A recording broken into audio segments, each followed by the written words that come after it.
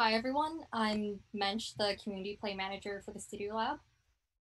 In this radLab, I'll be talking about our ideas and development behind the different game projects we've started. Feel free to comment in the Slack as the presentation goes along, but I'll save answering any questions towards the end. So this past summer, the StudioLab has focused on developing remote services and events for the Princeton community. One of the projects that me, Cynthia, and Ben, two other workers for the StudioLab, if you remember Ben, he did a radLab on amateur astronomy a few weeks ago, and Cynthia is our radLab coordinator. The three of us ended up on the game initiatives team. So through the work that we did there, we hope to we'd bring the StudioLab community closer together and to encourage the fun and exploration that comes from games and play in general. So some of our current initiatives are the following. First, we have Snap and Share Tuesday. This was inspired by Screenshot Saturday on Twitter, where game developers share screenshots of their current projects. So each Tuesday, we go ahead and encourage people to share screenshots of games that they're currently playing and tell the rest of us about it. We also have the Choose Our Own Adventure channel, which a decent number of you are pretty active on, if you are not already familiar with it. The idea is that we'd post daily updates on the Slack of a game, and people would vote for the next choice going forward. Another thing that we do is we create read/watch/play collections. They are a collection of games, articles, and videos that we put together each month that we then recommend to you. We've just released the October collection yesterday, so feel free to check that out on the CST website. I'll show you guys later how to check it out. So the last part of our current projects is our live play events. These are events where we just all get together live, like via Zoom or so, and we play a game together. So like the name Game Initiative suggests, all of our work is tied to games and gaming, right? A lot of my job is finding and playing games for these initiatives, which honestly is pretty great. But like there's more to it than just like blindly picking a game and, you know, deciding that's it. We have like some specific criteria that we apply for the games that make the cut, and these can be different depending on what project we're using it for. So one thing that we look for when picking games, like no matter which initiative we're using it for, is like how appropriate it is for our audience. Like, is this something that you would recommend to someone you don't know very well, which is kind of everyone currently on our Slack. So there are a lot of people on the Slack, and you guys don't necessarily have a lot of consenting power when it comes to the different kinds of things that we promote on the channel, right? So because of that, we have to be conscientious of the kind of material we do share with you guys. Like, we can't, in good conscience, use a game like Doki Doki Literature Club for our Choose Our Own Adventure channel, or recommend it in our Read Watch Play collections because of the sensitive material it includes, you know? Another thing that we take into consideration is how long it takes to play the game. So say that you have a text-based game that seems perfect for Choose Our Own Adventure, right? You might be able to knock it out like on your own in like 2 hours or so. But when you consider that we're only voting once a day, those 2 hours can turn into like 3 or more months of like continuous updating on the Slack. So for one, that would get kind of boring after a while. And um, it also would make it difficult for people who aren't like consistently keeping up with all the updates. It makes it kind of hard to just like to easily jump back into the game and to like keep track of where it's going. Because of that, I like to think that around 30 minutes of game time, or like a game with around 30 to 50 turns, from the beginning to the end, is like a good ballpark for the choose our own adventure games. Uh, for the live play, we can go for longer games since we're all playing together synchronously. But we try to look for games that are like around an hour or two to complete, just to be like conscientious of your time. Um, with the Read Watch Play collections, I try to include a variety of game links in there. So there are some short, kind of mindless games if you just want a quick break. And there are also some longer narrative games if you're looking for something to more seriously play.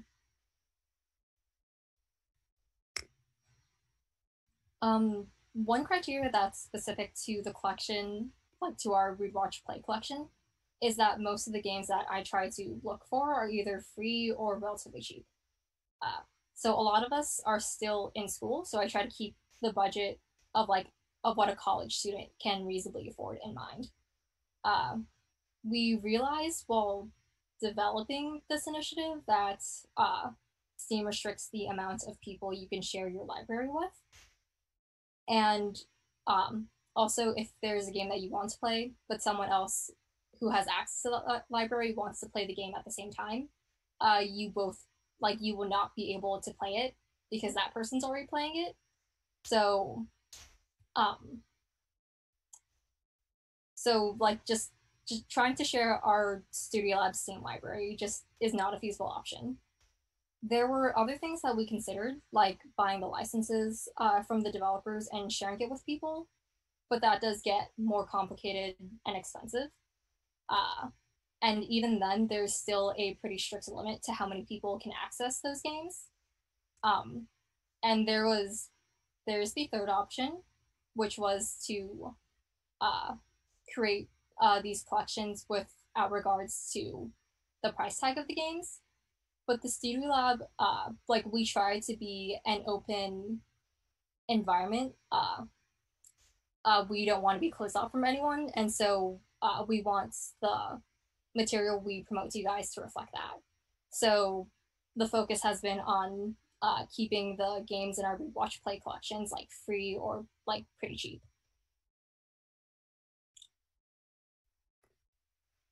So on the other end, for our choose our own adventure games, we also like to consider how easy it is to like continue from our last point in the game, kind of like our save point. We have one person moderate and update the game. So far for our past two games, that's been me, and like help make sure to not drive that person crazy or to burn out the device that they're using their games on. We try to make sure that the game provides like easy save points, or if that's not possible, then to make sure um, that the game itself is fairly static. So if you guys were with us for our first game, Seed Ship, um, some of when playing the game, uh, you have to remember to continue on to the next choice in order to save it. Because if you do not and you fail to reach that save point, um, any other choices you get from your last save point can be different because Seed Ship uh, is a dynamic game, and like the situations that you get from it are randomly chosen. Whereas like the game that we're currently playing, in Choose Our Adventure, Machine of Death, it doesn't have easy save points, but because it is a text adventure, everything is already written out, so it doesn't matter quite so much whether or not you've remembered to save, like whether or not you can save, because you can just like continue, you can just redo the story using what you've already voted on. For both our Choose Our Own Adventure and live play events, we also try to go for games that make it easy to be collaborative on. Like for the initial live play event that we had last month, we had considered doing Bandersnatch, which is on Netflix. You guys have probably all heard of it. Um, uh, so we found out that Bandersnatch does not work since it has a timer for its options, which makes trying to decide how to move forward between like the 4 people who tested it, it made doing that difficult. So we can only imagine how much more difficult it would have been for even more people. Uh, so that's why that doesn't work for the live play. Um, and it wouldn't have worked for the choose our own adventure, like for other reasons besides that, but like the timer makes the asynchronicity uh kind of a moot point for choose our own adventure, and it would be kind of annoying for the moderators to have to keep going back and forth like like from the start to uh click on the next choice. Another thing that we have to consider for the choose our own adventure and live play events is how easy or like how well the game translates to the format we need for it, while also not spoiling the game too much or like staying true to the heart of the game. We had considered the Stanley Parable for both initiatives. If you don't know what Stanley Parable is, it's a game where you play as a dude who's alone in his office building, which you then explore around. There's a narrator telling you what to do, uh, and you can choose to listen to said narrator or not. Um, since it's a visual exploration game, it would have been more difficult to translate the possibilities you could pursue into a text format, and the act of transcribing what you can do kind of takes away from the sense of exploring, which is like a big premise in the game. Like it kind of spoils the game, you know. We also figure that having clear cut choices like in text adventures would also make discussing and choosing in the live event easier, since chances are a lot of people don't already know each other, and we know how awkward it can be to like start debating or just talking to people when you don't know them. Um, Plus, it's also easier and faster to decide on action moving forward if we're given it instead of debating what we can or can't do within the game.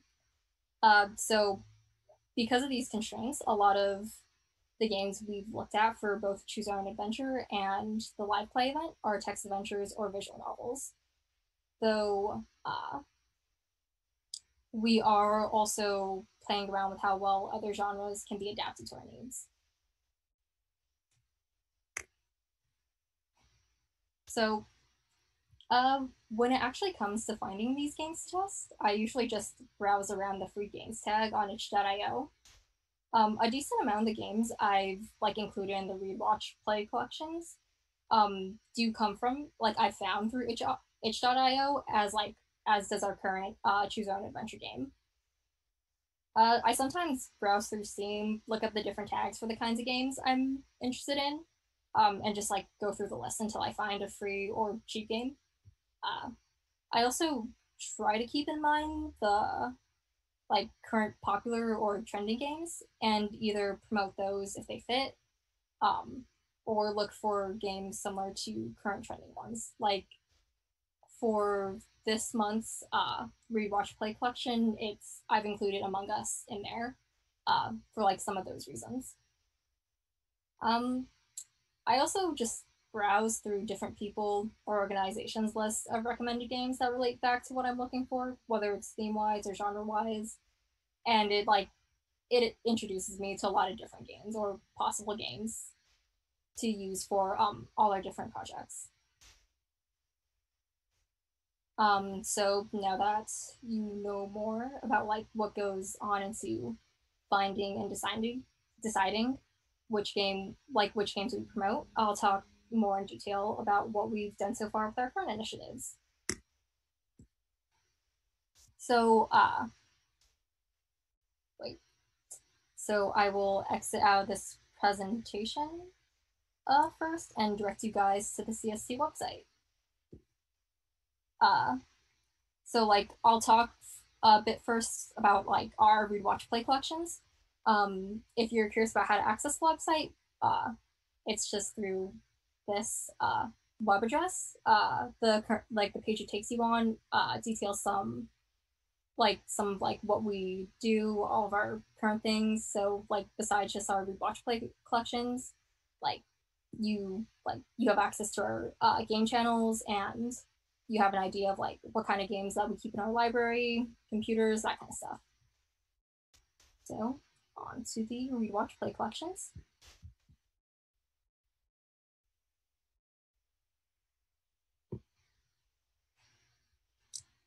So like I mentioned this earlier, but we have recently released our October read, watch, play collection. So for the read, watch, play collections, what we try to do, or like what we've done so far, is organize the content under a central theme. For the first collection, Cynthia suggested the theme of pedagogy and play, since that's pretty much what the StudioLab is all about.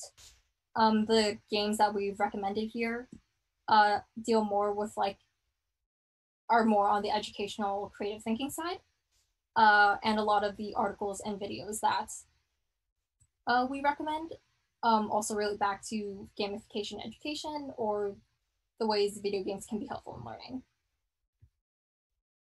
Our current collection is centered more around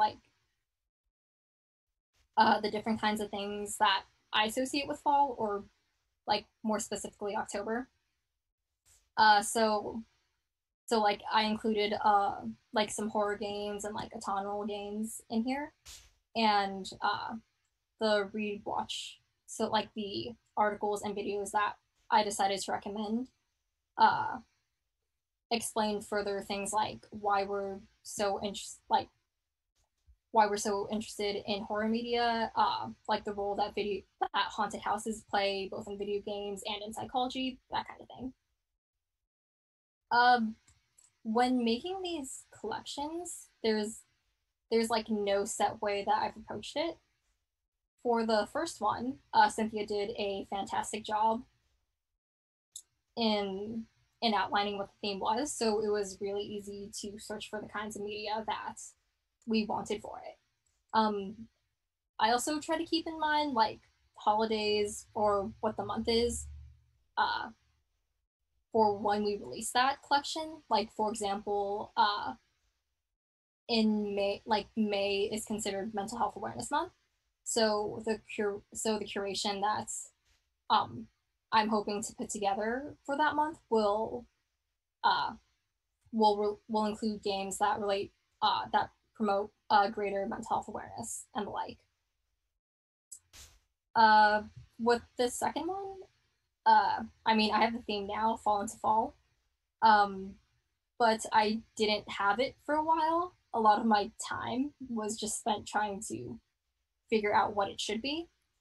So Brendan, who's our StudioLab manager, suggested that I approach this collection by gathering the media first, and then building the theme based off of that.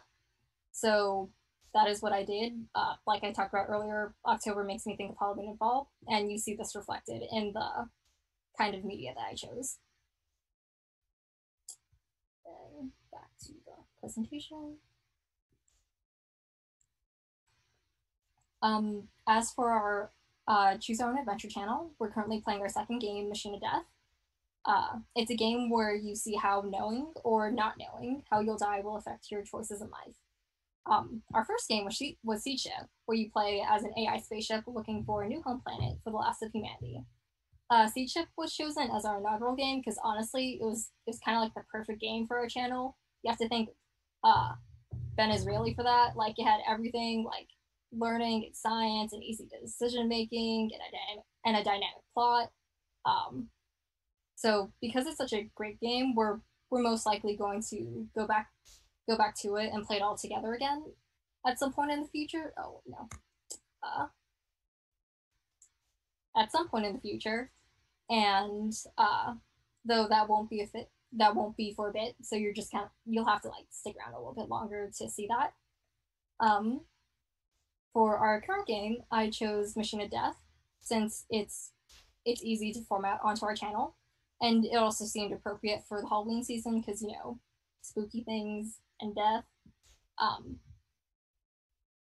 when from my experience moderating and like updating these games, it's really interesting seeing what people decide to vote for, and like how that like is sometimes at odds with what you as the moderator, someone who's like played these games so many times, like while vetting them, like it's interesting seeing the kind of like the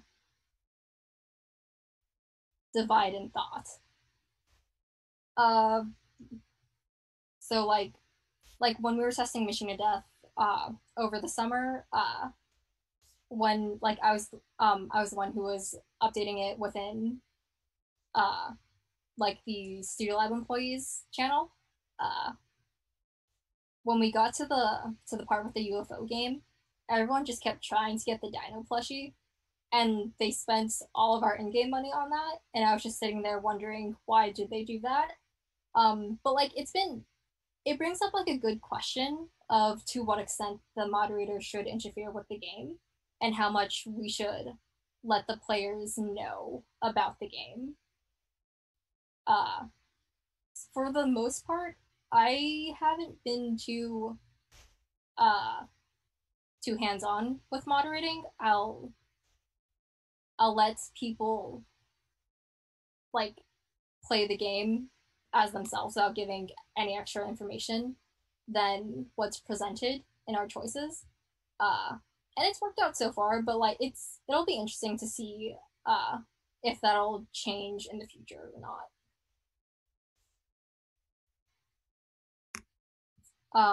As for our live play event, we held an experiment for last summer, or no, sorry, last month. Thanks to everyone who participated. If you're watching right now, we used To Be or Not to Be, which is a text adventure based off of Hamlet, and we had everyone vote for the different choices in real time via poll. It was fun, and we learned some stuff that we'll keep in mind for the next live play event that we do. Like we saw that working collaboratively on a narrative single player text game was interesting and doable, but the replayability of the game we found did get repetitive towards the end, and we're not sure if it will be more enjoyable or easier for people to participate in a game that naturally has a multiplayer option. So, because of that, we'll explore with different genres in the future, keeping all this in mind. I'm hoping to organize like another live play event for Halloween. Uh, we'll see how that goes. But like some games that I'm considering are Among Us or Werewolf or other social deduction games or anything else really. So we'll see how that goes. So that's it for our current projects. It's been an interesting process to get to the initiatives we have now. So like we've had to scrap some ideas for like each of these projects before we presented them as they are now to the rest of you guys. So for some of them, it was like more like smaller changes and issues, like deciding when Snap and Share Tuesday would be and what we would call it. You can guess from the name like what we decided. Uh, for other initiatives like the Read, Watch, Play collections, it was originally going to be a bi-weekly curation of just games, and it was going to be like a game book club where people would get together at the end of the 2 weeks and discuss and play the games together. That turned out to be a lot of work on our end and also seemed kind of like homework for people who would be interested in participating, which is what we're not trying to do. So the time period got extended, uh, but to keep that whole idea of like discussion of games in general and the games that we recommend, we decided to include the articles and videos, and that's how we know, and that's how we have the Read, Watch, Play collections as we do now. The premise of the Choose Our Own Adventure channel and the live play events have stayed pretty much the same since their inception, but like most of the changes we've made to them have been more about the kind of games that we want to use for them, as opposed to the initiatives themselves. Um, like besides that, we've also had some ideas that we were interested in at the start of the game initiatives team, but didn't get fully fleshed out. So these included things like game tournaments and design challenges, game design workshops and talks, communal watch parties, things like that. I'm hoping to get more of these ideas fleshed out in the future, though it may not be for a bit. I think some of these ideas might be good for winter session class or activity, like the design talks or game tournaments, just because we'll have like more time to really participate in those events. Uh, so beyond that, I'm also hoping to try to develop other new projects in the future. But if you guys have any suggestions or questions about our game initiatives, like feel free to message me on Slack. Uh, and that's pretty much it. Thanks for listening, guys.